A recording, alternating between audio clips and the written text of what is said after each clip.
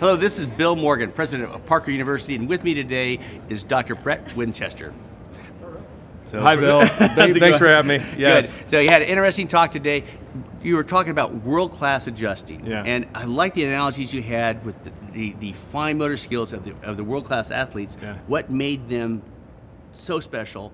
But can you explain a little bit about that? Yeah. How that applies to chiropractors? It all comes to what Dr. Seaman talked about yesterday, the afferentation, so the receptors of our joints, basically. So part of it is there's mechanoreceptors in our joint. If a joint's not moving, then the message back to the brain is not right. So one of the themes that I tried to work on was, as chiropractors, we're able to free up joints and improve the neurologic information coming back to the central nervous system. So, and you were using the example, like the hockey players could tell the difference, 1 millimeter difference in their sticks. Yeah, the story I told was Jaromir Jagr, who the guy who works with him had 5 hockey sticks. They were a millimeter off.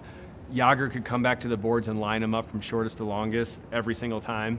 So they're just basically Ferraris with their bodies and being able to feel.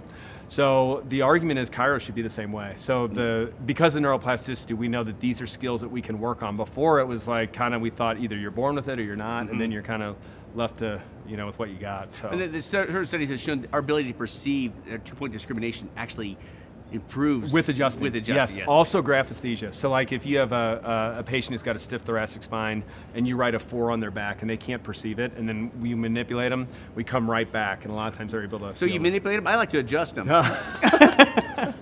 So we should have titled your talk "World-Class Manipulator." Oh no, it's world-class adjusting. Yeah, they're not interchangeable in certain circles. I know. Yeah. So any other concepts for how can somebody develop that skill to become that world-class adjuster? Yeah, so we work on drills. They were all my videos in there that I think it's an athletic endeavor. So starting in try 1, and then even the docs they're not too good for it either. We can all, just like Tiger Woods continues to practice golf, and so I mean we can always practice on these skills. So.